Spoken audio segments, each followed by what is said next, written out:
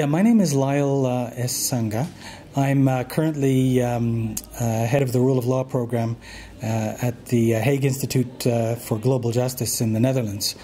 My involvement with the ICTR goes back to its very inception, and I can tell you that for me to come in and take part in the closing ceremonies is a very personally important, significant thing for me. And the reason is that 21 years ago, I happened to be visiting Geneva at the end of August, and I had done my thesis on individual responsibility in international law for serious human rights violations. And I was pressed into service by the High Commissioner for Human Rights, because back in 1992 and 1993, 1994, there were very few people who had been writing in this area.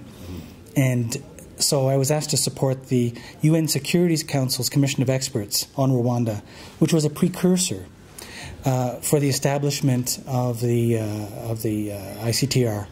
So, you know, it was at the very early stages. It was Boutros Boutros-Ghali who established this UN Security Council's Commission of Experts on 1st of July, 1994, just a few days after the genocide was starting to tail off, and Paul Kagame's RPF were able to establish effective control over the territory. And as soon as the UN could, it established this commission. And the three commissioners were drawn from Francophone West Africa. Their specialist expertise was not mainly in international criminal law, and they had other, very important qualifications.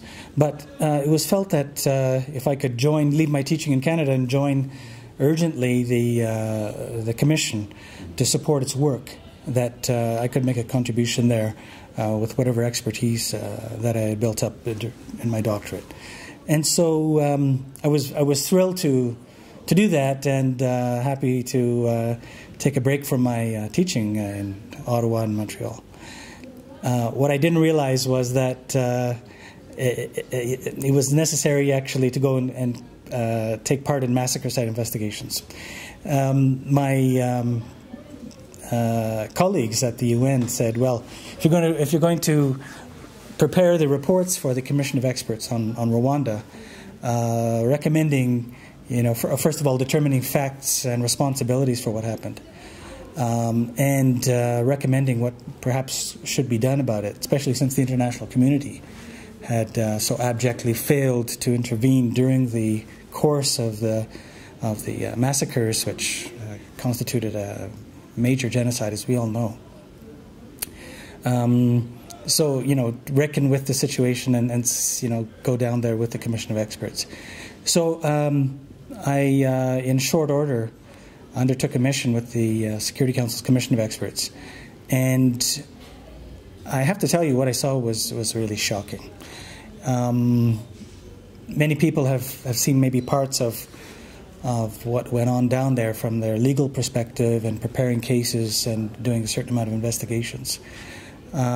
Perhaps fewer have been involved as I was in terms of going from massacre site to massacre site in very compressed time frame throughout the country, because our job was to get a fix on the situation for the international community at large, so we could start figuring out what could be done at this stage. And so we landed in Kigali, and at the end of October. The Commission of Experts had already taken one mission, and this was to be their second. And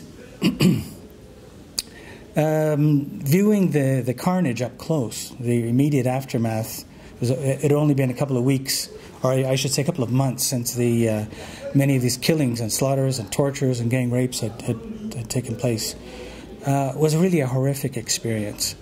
And I had steeled myself to deal with what I saw there, but you couldn't really prepare yourself adequately for the kinds of things that you would see.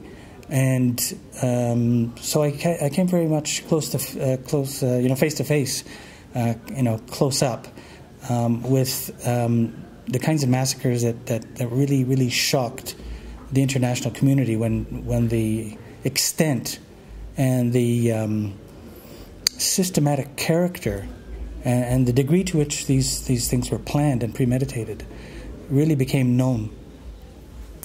And I'm talking about mass gang rapes of nuns, torture of children, and slaughter of pregnant women, and just widespread massacres everywhere that we estimated to be somewhere between 500,000 and 1 million. It's very difficult to know the precise numbers. It's all rather an estimate. But judging from the massacre sites where we counted bodies and could count how many massacre sites there were, and soil displacements. In some cases there were burials, but very few. It was so soon after the genocide that all the bodies were just there in the streets, or mainly in churches, schools, hospitals, places where the Tutsis and moderate Hutus had taken refuge, which was a deliberate strategy by the Hutu extremist militia and the government, presidential guard, government forces, through the Mille Collines radio to say we're coming, get the cockroaches, and in Yenzi they called them, and that scared people into places where earlier in history they had been relatively safe. And this time around, they fell into a trap. And so these people were all grouped together in groups of 200, 300, sometimes more, in all these places that normally had been safe. And that accounts for the high numbers in such a short time. Because then what the militia did is they, first came in with a rocket-propelled grenade, concussion blast, and that stunned people. And then they went in with low-tech slaughter with machete or club. So when we went there, we saw, either machete or clubbings, and you could tell by the skull damages and everything else. And we went from site to site by helicopter and by road and walked through those things. So that left quite a strong impression on me, I must say. And it drove home the point that when violations are so severe, these things were not completely unforeseeable, and they weren't completely unforeseeable because there had been warnings in the UN. Bakri Njai, the UN Special Rapporteur on summary and arbitrary executions, reported to the then Commission on Human Rights of the United Nations, this looks like a genocide already back in August 1993 when he was talking about certain violations going on. They said this pattern, the intention to wipe out a national, ethnic, racial, or religious group in the terms of the Genocide Convention of 1948, raises the question as to whether there is genocide either in the works or in course. And so that report was not heeded. And as we know, the international community didn't intervene and did precious little to stop any of the violations. So it was a very difficult task for us to say to President Paul Kagame when we met him that we're here to bring justice to Rwanda. And as I've recounted in some of my writings, I'll never forget what he said. And he said that, well, you could perhaps understand that we in Rwanda have learned not to put too much trust in the UN, which was very hard to hear, because I was young, and it was my first UN assignment, and very proud to be part of something which is a very noble cause, justice. But at the same time, what kind of justice can you bring? When people have been slaughtered, their families have been ruined, there's survivors that are going on, going through a living trauma. What kind of justice could you bring? Well, it's a hard question, and I'm sure I don't know really any definitive answer to it. But I suppose one of the things I would say is that, and I'm proud to be associated with the ICTR in terms of its, recommending its establishment through the reports that I drafted for the Commission of Experts, is that if you don't have that, then you lose the opportunity to at least make this statement. If you're not able to prevent or to halt genocide, or for whatever reasons that was not done, then at least you can try to establish the facts clearly, so that people later on, wouldn't say that this never happened. Now, people are saying that now. There are Hutu extremists. I've been to some places, and to my astonishment, found myself on panels where the other panelists were pushing a pro-Hutu agenda that totally denied the genocide. And but thankfully, those people are fairly marginal, and they're marginal because the ICTR played a very important role, which is to document very clearly, who was responsible, how was it carried out, and the scale of the violations.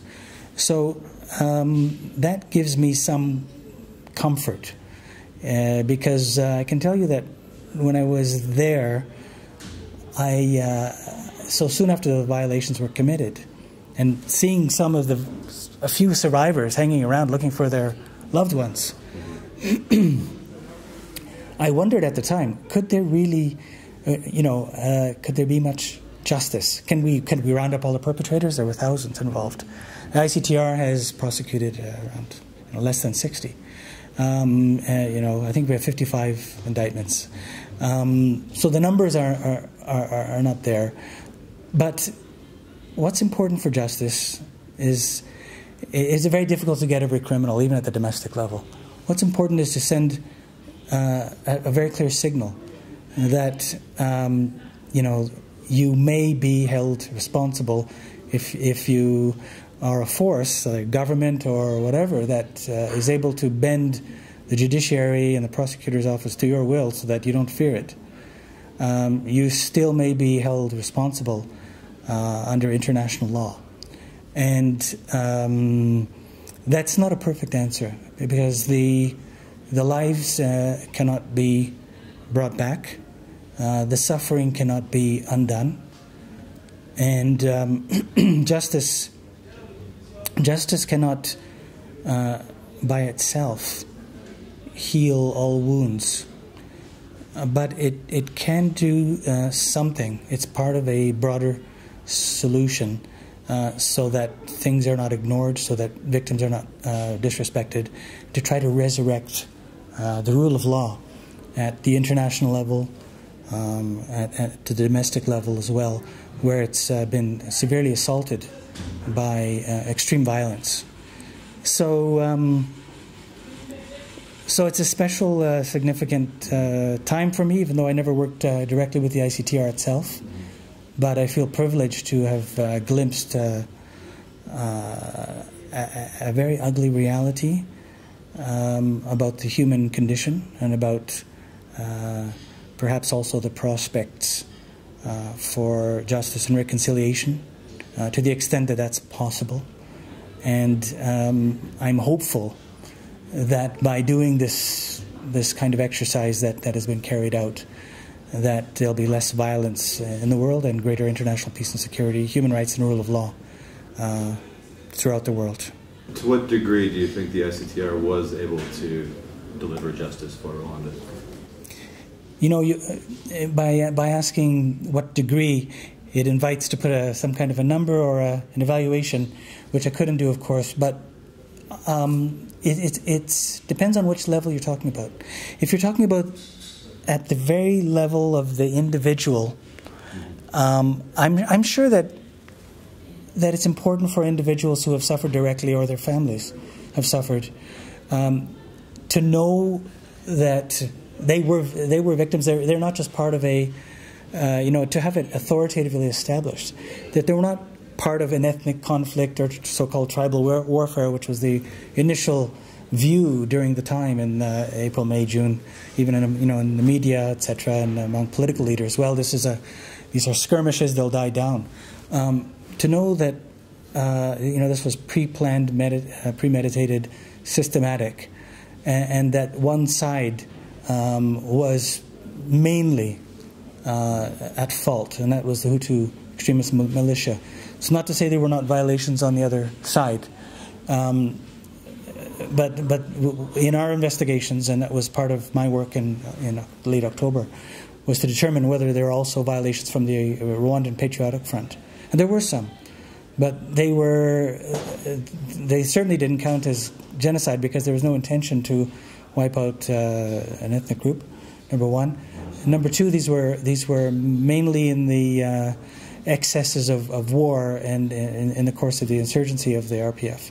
So we just didn't find, after rather exhaustive investigations, anywhere near the same level of violations. So one cannot equate responsibilities. It's very important that people understand that, and it's very important for the victims. Not to say, well, there were violations on that side and there are violations on this side, and let's all be friends. There is such a thing as the principal perpetrators, and that's important. Whether that gives some comfort to victims, to have that affirmed, it's hard to say. It depends on the person, but I think more significantly, in a sense, or let's say in a larger sense, is that for Rwandan society to chart a path towards transition from this conflict, and I think the government has done very well in its efforts. It's important to establish the truth through a justice mechanism, and the ICTR has played a very, very important role there. People do know about the ICTR's work. They do know who was held responsible and why, and that's important. So part of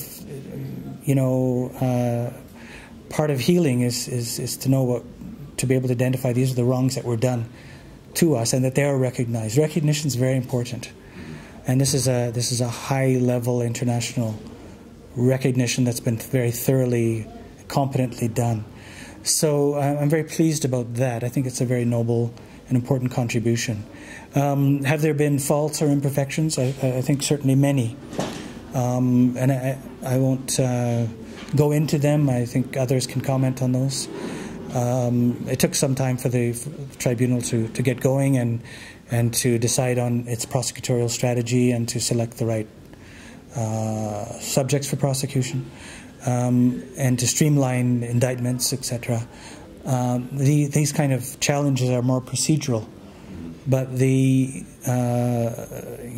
very gratified that the recommendations that we made to the Security Council were taken up to establish the tribunal in the first place, and that it's acquitted itself very well of its responsibilities legally and morally as well, and conducting trials in line with international human rights law, fair trial standards, which is a fairly exacting, level that the Nuremberg and Tokyo trials did not have to reckon with, because international human rights law had not become so rich, and the threshold was much lower in those days. So, it doesn't answer your question in terms of what degree, but perhaps it gives you my perspective on its value. You painted a truly horrific picture of the things that you must have witnessed. How does that affect, just on a personal and professional level, how does that affect your view of humanity, and how does that feed into the work that you do now? You know something? I feel very privileged, because you see something that aside, the victims have seen it, the survivors have seen it, but outside of the people directly involved, either as perpetrator or as victims, few people get the chance to see what I saw, and I'm grateful for that opportunity to glimpse it, even though it was very painful, and it's still very painful. In fact, I'm taking the opportunity while I'm down in Arusha to revisit Rwanda after many years. Once, it's been 21 years since I first went. Simply to put into perspective a little bit what I've seen, because many people have told me over the years, you must go back to Rwanda. It is a different place, and I'd like to see that. I will even go back to some of the places we visited that were massacre sites. For many years, I wasn't able really to talk much about it, and now I'm starting to reckon with it. And maybe it's in a way some kind of, I wouldn't say closure. You can never really close these things, but you can maybe place them into a larger perspective. And my images of Rwanda are quite horrific. But I've heard so many good things about Rwanda, and it gives me a lot of hope that humanity is capable of the worst things, but it's also capable of great, miraculous, a demonstration of love and constructive, action and to help others, and purely altruistic actions, and to develop and to reach for the stars. It's something that, as I say, I feel ready to go back and give myself a bit more larger perspective than what I've had. I could say that over the years, I've always carried with me the images that have been imprinted in my subconsciousness, and I've tried to channel those in terms of fighting for the rule of law and human rights in whatever small way I could do that, and traveled many countries doing that. Worked in around 55 countries on human rights, humanitarian law, international criminal law, and I often take some inspiration from what I saw was a glimpse in a fairly short time. I dropped in from Geneva, and then I stayed 10 days and went away, and then came back for more investigative missions in December, and then didn't go back to Rwanda until 1998, just almost passing through. What about the people that lived there and who were very afraid? All the children that I saw there, their parents must have either been killed or they had run to the then Zaire, now DRC. So when we went, we saw mainly children in the streets and very few adults. It was very strange. But what happens? How are they doing? It's a new generation. That gives me also hope that for them there's some distance, so time passes, but there's also a risk, and that is that when people do such evil, it does get passed down in some way. Victims tell their families, of course, what they suffered.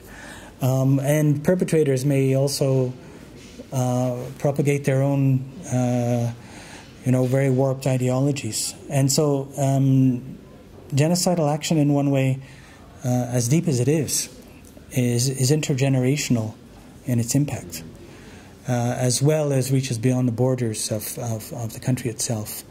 But as I say, the and this is where the international community comes in. If the international community can come in with its best practices and with its shared experiences and with its norms and standards and share that with a country and a people traumatized by such violations, I think that's a very, very good thing. It's like it's like a medicine, or at least a salve that helps. So one has to channel what they've seen and use it, for for whatever cause that you can. And in my situation, it's for the rule of law, human rights, and fighting for these things that I believe in, and that many others believe in as well. And that's maybe another good thing, is that we are fortunate that human rights is a broad-based campaign and movement, and 2 steps forward, 1 step back. Sometimes 1 step forward, 2 steps back. But there's a lot of people out there, and when you're building bridges, which is about what human rights is all about, you need to do it in a team. Mm-hmm. And there are a lot of human rights teams there. That also gives me a lot of hope and a lot of courage for humanity. And at the same time, I can't ignore what's going on in Burundi, Syria, and all the other hotspots that are there, and hope that we can take constructive action.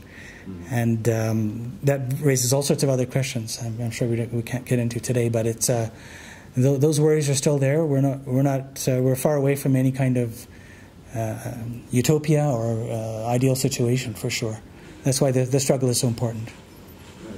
Yeah, you used the word evil before in kind of an interesting way. I was wondering how, in your mind, you frame the level of violence and aggression that you witnessed. Well, I think in some way, perhaps we're all capable of some kind of a very deep schizophrenia, and in the sense of being able to carry on. If you look at some of the, many of the perpetrators at the ICTR, or indeed before the Nuremberg and Tokyo tribunals, and former Yugoslavia, and in other, criminal tribunals, courts, even at the domestic level, you see the image many times of the completely ordinary person who's able to do horrible things.